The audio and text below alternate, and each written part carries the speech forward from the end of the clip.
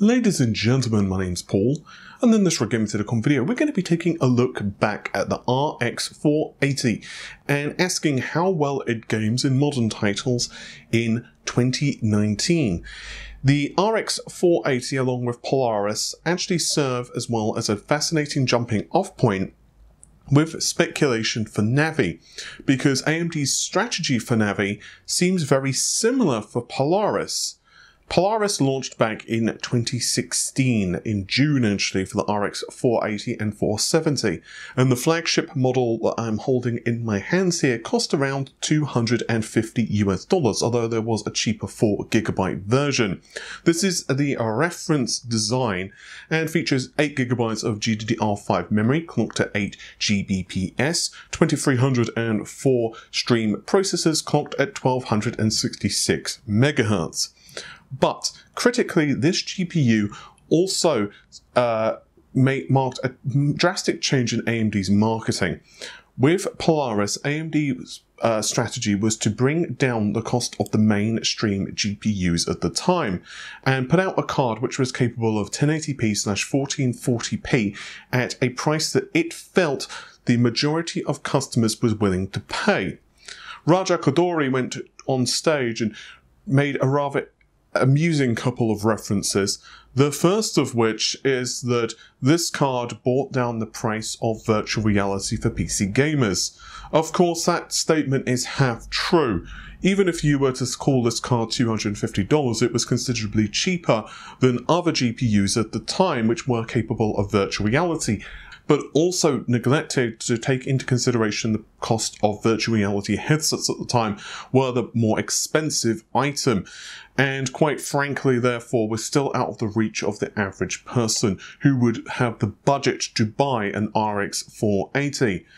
This card also put out roughly the same level of performance of nvidia's previous flagship, the GTX 980, although not the Ti, along with AMD's R9 390/390X. I say roughly because the performance between the cards did go backwards and forwards depending on the title. However, the RX 480 has actually aged slightly better on average than a lot of nvidia's hardware at the time, simply because it has an architecture which is better suited towards DirectX 12 titles. So then, AMD's strategy in 2016 appears very similar to what the company are planning with Navi. There is a video that will be coming on the channel very soon exploring in much greater depth the strategy of Navi, but as a quick reminder, Navi 10 will launch this year. And given all of the rumours, both from what my sources have told me along with the wider internets, it would appear that AMD are targeting a price point which is going to be extremely competitive, but with a performance which is going to be roughly on par with the GTX 1080, possibly the RTX 2070. So very similar then to what they had planned with Polaris and the RX 480, where they had targeted the GTX 980, which is pretty much similar to saying the GTX 1080. So then, what issues were there with this card? Well, there were a couple, and we'll get to performance in just a moment. The first issue is that the reference designs ran really, really hot. In fact, while I'm holding a reference design in my hand right now because I wanted to cover it for the channel, I would have been much better served to opt for a non-reference design card because they had a significantly better cooler. So right now on eBay, you can get GPUs of the RX 480 and 470 for pretty good prices. And if you were to buy a used card, I would highly suggest that you do buy one which is not the reference design, because these GPUs get very hot. And if you do increase the fan speed over, let's say, 50 to 60%, well, your ears might start to bleed if you don't wear headphones. There was also a kind of a bug/issue with the GPUs when they first launched as well, and that is they were sucking up more power from the PCIe slot than what they should have. Basically, they were draining more power from the PCIe slot than what is the spec of PCIe 3.0, which could in theory brick motherboards. As far as I'm aware, it either didn't, or the numbers of motherboards that were affected were tiny. But AMD then released driver updates and also BIOS updates on subsequent cards, which fixed this issue. Since then, the RX 580 and 590 are essentially Polaris, just with higher clock speeds. And it's a bit of a shame that AMD didn't decide to simply bump up the number of compute units for various reasons. But of course, the company have then released Vega, which first launched back in 2017 and marked the company's entry into the higher echelons of GPUs. But then, let's discuss the actual performance of this card and how well does it stack up in 2019. So how well does the RX 480 fare in today's games? Well, if we take the reference design GPU, the answer is pretty darn well.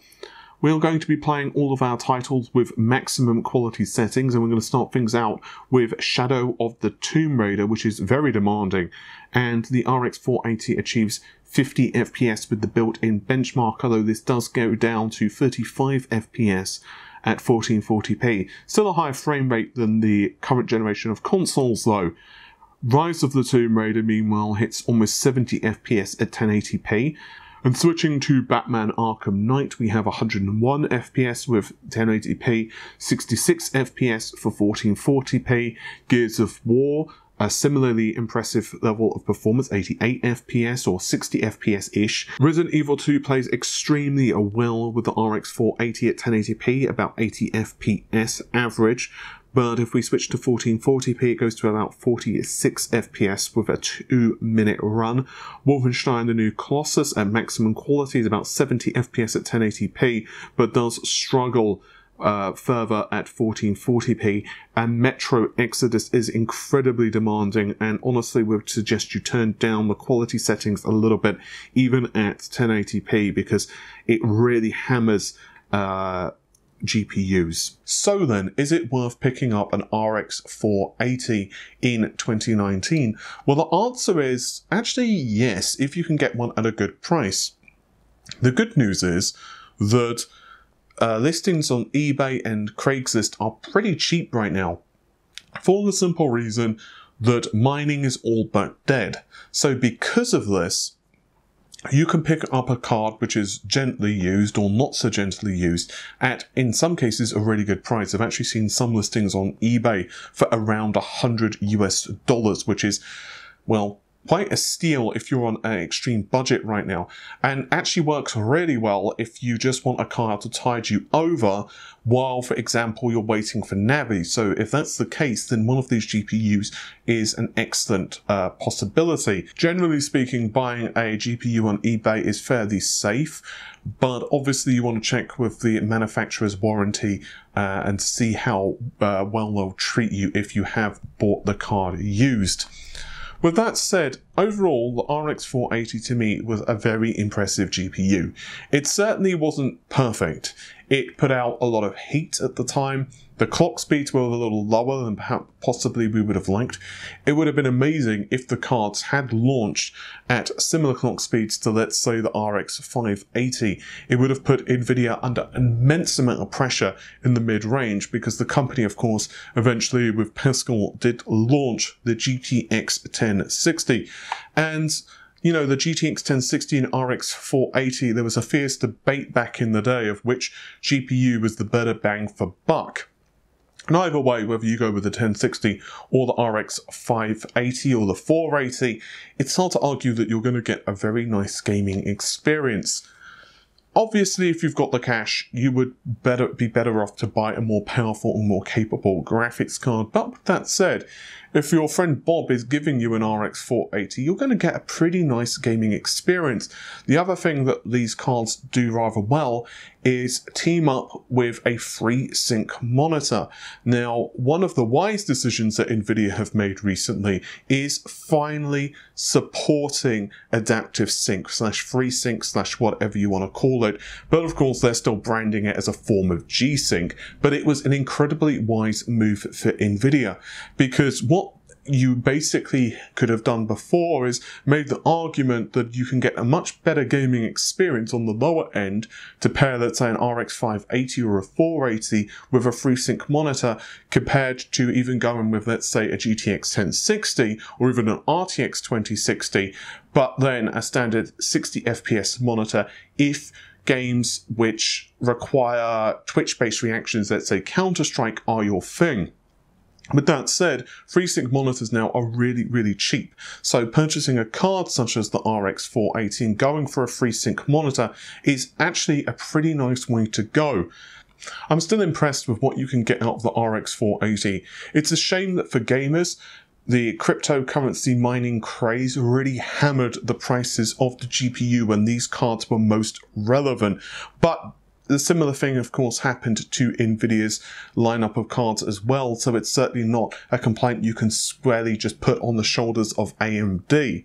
But either way, these cards had one purpose, and that was to make 1080p / entry-level 1440p gaming viable for around the $200 to $250 mark. And I have to say that now they've flooded eBay at really good prices, they are still excellent GPUs. And one final thing before I leave you all, I have to also say that AMD's drivers over the past several months have improved considerably. And I don't just mean the fact that they've added in Relive and they've done. With all of that said, hopefully you've enjoyed the video. Normal stuff, if you have, you can like, share, comment and subscribe. And I'll see you soon. Take care of yourselves. Bye for now.